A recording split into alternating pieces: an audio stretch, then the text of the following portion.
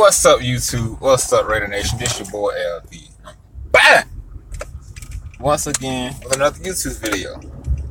In this video, we're gonna talk about our coach, Jon Gruden. Raider Nation, we're gonna talk about our coach, Jon Gruden. The man is making moves. He making unexpected moves, shocking moves, unbelievable moves. He making moves. He really making moves. He been making moves ever since he became head coach. He making moves. We gonna see are these the right moves? You get what I'm saying? We gonna see are these the right moves? Cause that man making moves, man. Jon Gruden is really making moves. But he just cut Marquette King, our punter, the best punter in the league. Because he didn't like his personality, his style of personality. I'm gonna put it that way. He also cut Michael Crabtree, one of our best receivers, our number one receiver. And I understand why he cut him. I just don't understand why he cut Marquette. John Condo, our long snapper, I believe he got cut as well. Bruce Irvin has been moved to defensive end. We have signed a lot of free agents.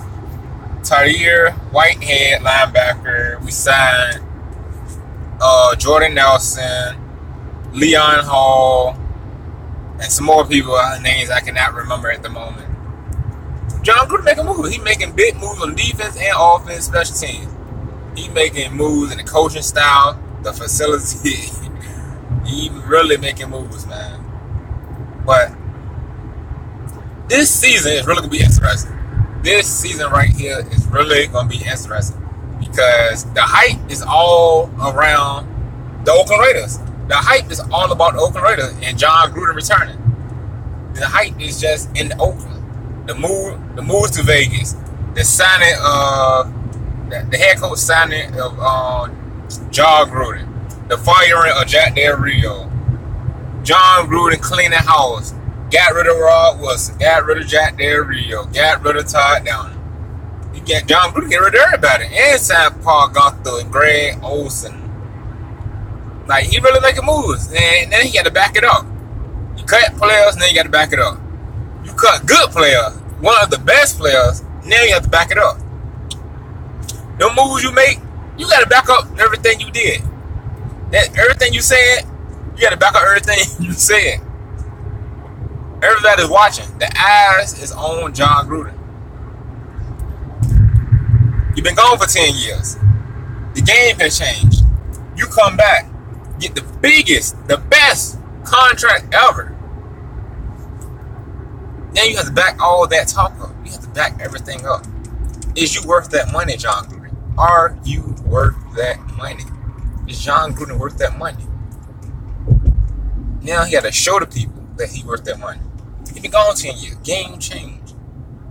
People think he can't do it. People say he's old school. He trying to bring that old school football back.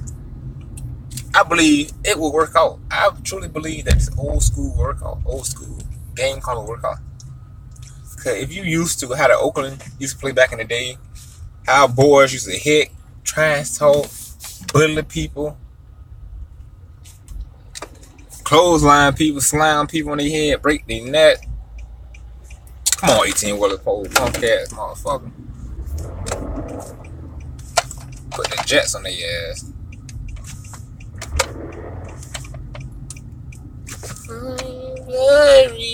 Shit, I'm preferring somebody. Shit. The buck.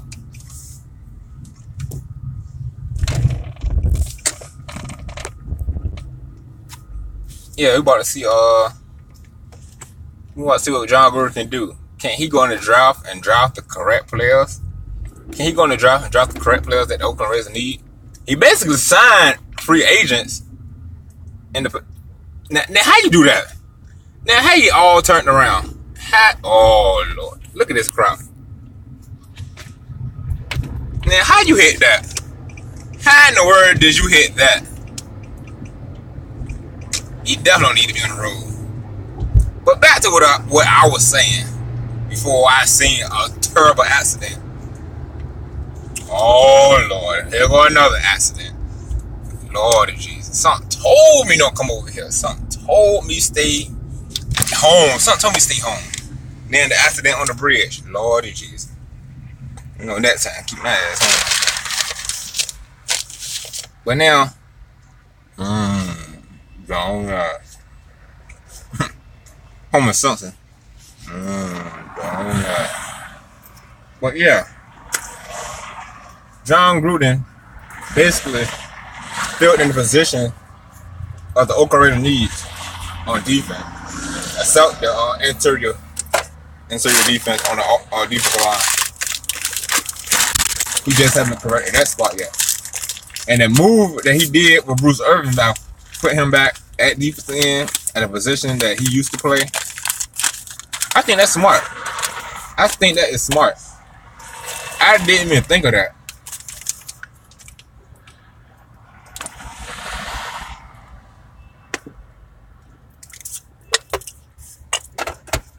I didn't even know Bruce Irvin was big enough or strong enough to be on the defensive line or defensive end.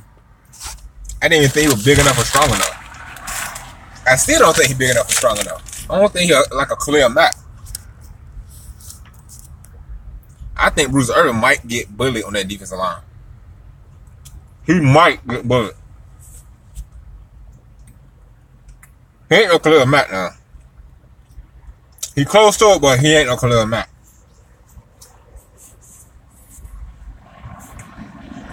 Khalil Mack know how to bull rush defenders, man. He know how to bull rush and knock down linemen and throw them off him and get off the block. I ain't saying Bruce Irvin don't know how to do it, but he's just enough Khalil Mack.